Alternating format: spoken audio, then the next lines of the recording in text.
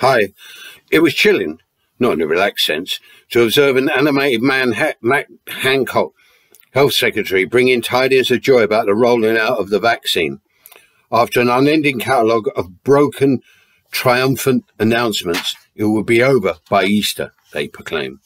The misinformed, lied to public, fed a continuous stream of contradictory statements, are falling for the latest outpouring of media and governmental falsehoods. Apart from the growing number of COVID deniers, but that's another irrationality, there's something behind these premature celebrations. The government are desperate for us to indulge in an orgy of pre-Christmas consumerism, boosting the Mickey Mouse economy, already doomed in the C-19 fallout. With the pre- and post-Christmas shopping frenzy, New Year celebrations, millions ignoring social distances, we're being set up for escalating mortality figures, leading to the inevitable lockdown free.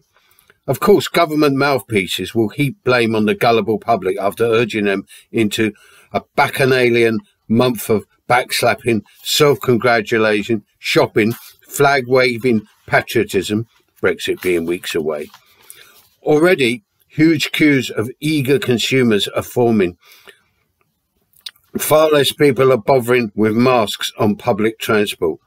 They think it's all over, but it ain't by a long shot. In a month, we're going to enter the long hangover. Irony is, the Tory regime will be riding high on their euphoric Brexit conclusion, still ahead in the polls.